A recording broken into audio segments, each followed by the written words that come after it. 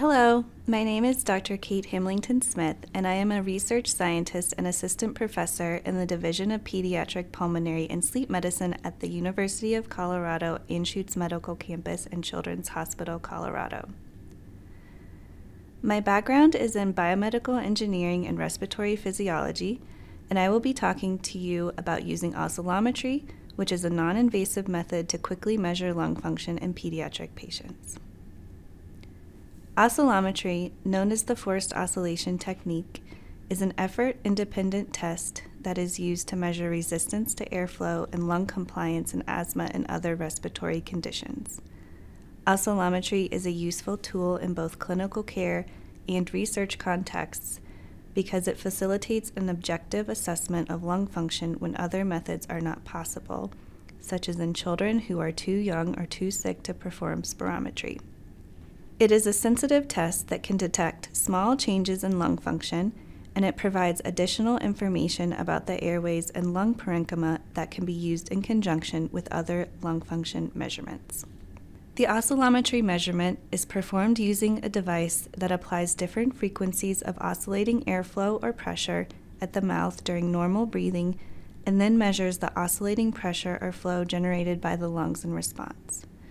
Respiratory system impedance is computed from the relationship between the pressure and flow oscillations, and this measurement indicates how hard it is for air to move through the lungs.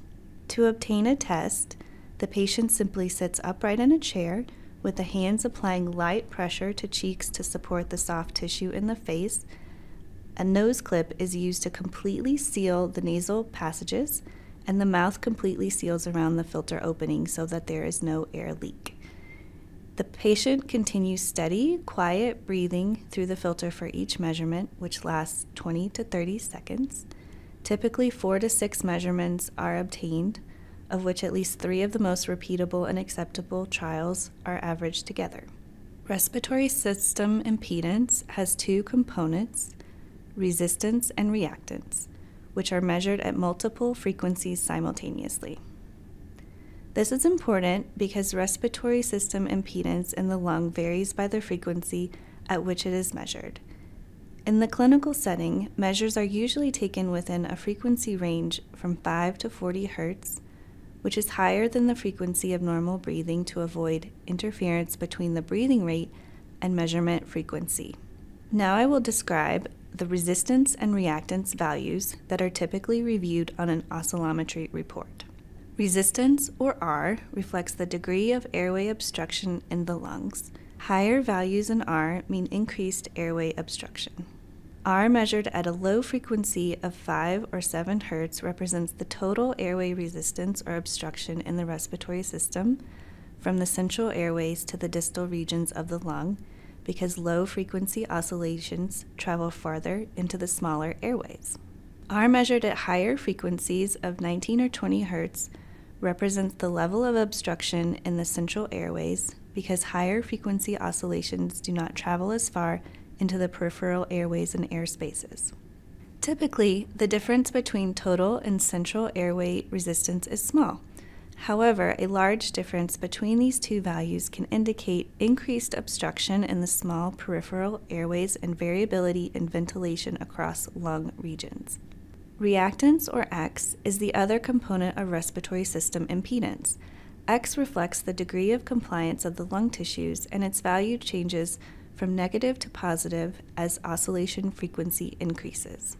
Negative values of X measured at lower frequency oscillations represent the level of stiffness or elastance of the lung tissues. Elastance is the inverse of compliance. Positive values of X measured at higher frequency oscillations represent the inertia of airflow through the lungs. The frequency at which X is equal to 0, where the elastic and inertial properties are balanced, is the resonant frequency. A smaller resonant frequency means that the volume of aerated regions of the lung is bigger and the inertial properties of the lung dominate. A larger resonant frequency means that the elastic properties of the lung dominate and the lung tissues are stiffer and more difficult to inflate. A less compliant, stiffer lung has a lower, more negative low-frequency X and a larger area of reactance, or AX, which is the triangular area bounded by the low frequency X and the resonant frequency.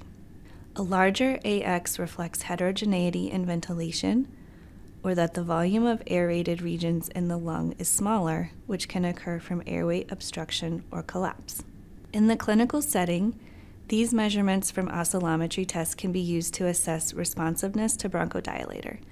Current guidelines suggest a significant bronchodilator response with at least 40% decrease in low-frequency resistance, 50% increase in low-frequency reactance, and 80% decrease in AX compared to the baseline measurements. At Children's Hospital Colorado, my colleagues and I are conducting research to determine how oscillometry can best be used to assess lung function and treatment responses over time in children with respiratory disease who are unable to perform other effort-dependent lung function tests like spirometry because of age, developmental stage, or current disease status. We believe that oscillometry is an important quantitative outcome measure in clinical trials of respiratory treatments because it allows inclusion of children who have been previously excluded from research study participation because of inability to perform the forced maneuvers of spirometry. Our studies include 2 to 4-year-old toddlers with recurrent wheeze and other complex airway conditions like dysphagia and tracheomalacia, children with trisomy 21, children with developmental delays, and children who are presenting to the emergency department with an acute asthma exacerbation.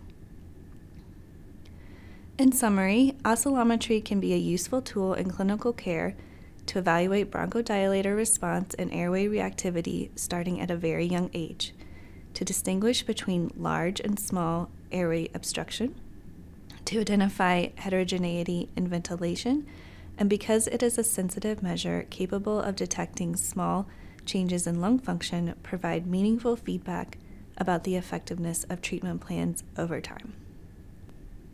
Please see the selected references on the slide and feel free to contact me with any questions. Thank you.